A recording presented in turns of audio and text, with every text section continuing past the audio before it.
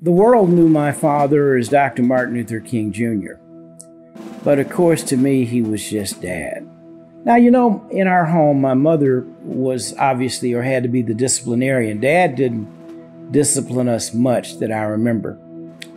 But one of the things that was very interesting, oftentimes Dad, because he was so well known, we couldn't play out in front of the yard because people would stop, and Dad really wanted to focus his attention on us. So Dad would bring us into the house and put us on top of the refrigerator and let us jump into his arms.